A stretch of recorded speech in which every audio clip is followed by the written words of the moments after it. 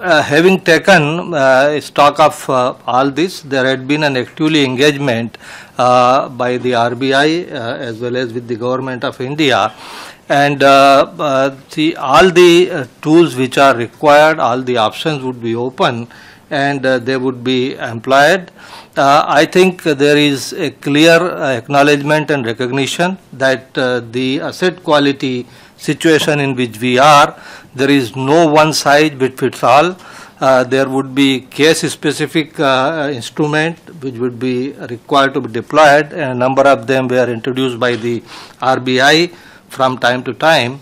So, how to bring the faster implementation of JLF decision, how to enhance the number or role of oversight committees, or whether to look at the sectoral or size-specific approaches in achieving this resolution. These are all the options which are being considered and which are under active discussion. Thank you.